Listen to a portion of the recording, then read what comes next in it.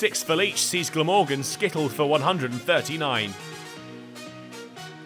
Ed Barnard once again put in a wonderful effort with the bat to rescue Worcestershire from 63 for 5. His 131 guided them to 271, and then Joe Leach opened up with a 3-wicket blast to reduce Glamorgan to 32 for 3 and leave the visitors on the back foot heading into day 2. The start was delayed by rain, but Joe Leach was let off the leash early and swiftly had 5 to his name. Northeast bowled for 9, a peach from Leach, and then Carlson edged to Baker for a first baller.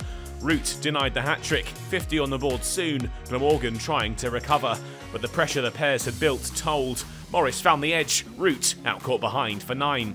Byrom had stuck in there with wickets tumbling around him and finally found a partner in Cullen that would do the same. Some stability for Glamorgan. They hit back at the hosts, bringing the 100 up just before lunch. Cullen shot around the corner for 4, just out of reach of Roderick behind the stumps. But that's where the partnership came to an end. Leach with his 6th. Cullen caught by Pollock at first slip. Nisa's innings, short-lived, bowled by Barnard by way of an ill-advised leave, a deserved wicket for the pair's all-rounder. Glamorgan headed in for lunch at 114 for 8, 7 more needed to avoid a potential follow-on.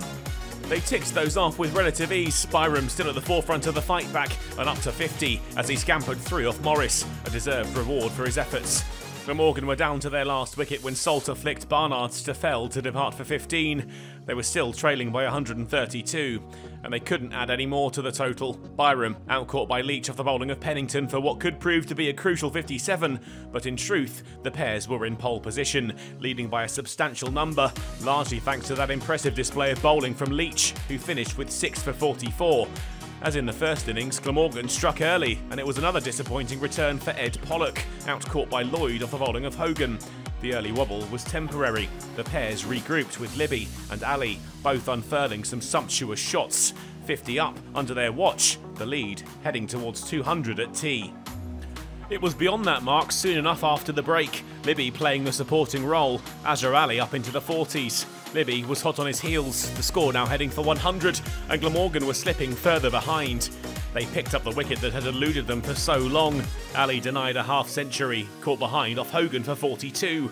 He would watch on from the dressing room as Libby cut Salter to the boundary to bring up the 100. Disaster though for Libby. Just 1 more needed when Hogan found his pads, and up went the umpire's finger, out LBW for 49. Soon it was Fell's turn to fall. Cullen with the catch, Nisa with the wicket, and Glamorgan handed a bit of hope late on day 2. D'Oliveira joined him back in the dressing room, out-caught by Northeast off the bowling of Nisa. A familiar feeling for the pairs now, in a bit of trouble with Barnard and Roderick at the crease. But there was no heroics from Barnard this time, out-bowled for 1 by Nisa. Glamorgan surging with 3 overs left in the day. Roderick and Morris found their way to the close, the score 147 for 6, and the lead now up to 279. They'll want to add to that tomorrow when they return to New Road, and time is on their side, even if they only have 4 wickets in hand. It's still Worcestershire's to lose, but Glamorgan are doing a great job of making it interesting. Those wickets early in the innings will give them heart, heading into the penultimate day.